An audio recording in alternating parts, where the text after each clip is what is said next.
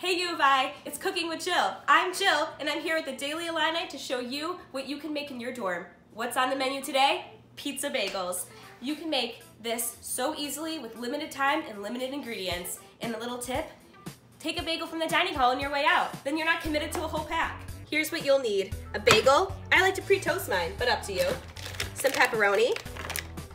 Sauce of choice. I love this kicked up tomato. You can get at County Market. Mozzarella. And that's it. All right, so all you really gotta do is just assemble.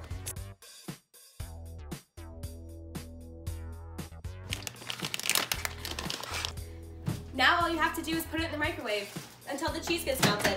Nice part about toasting it before is you'll have a good firm crust. Minute 30, and we'll see where it's at.